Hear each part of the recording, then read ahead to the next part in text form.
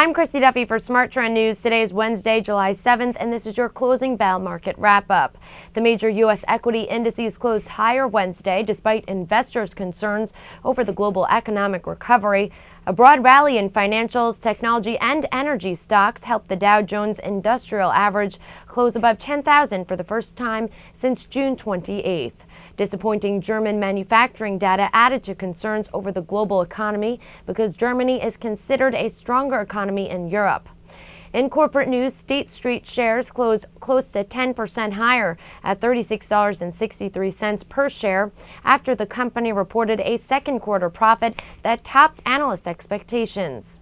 Taking a look at where the markets closed today, the Dow Jones Industrial Average closing almost 3% higher, 10,018 points. The S&P 500 closing over 3% higher, 1,060 points.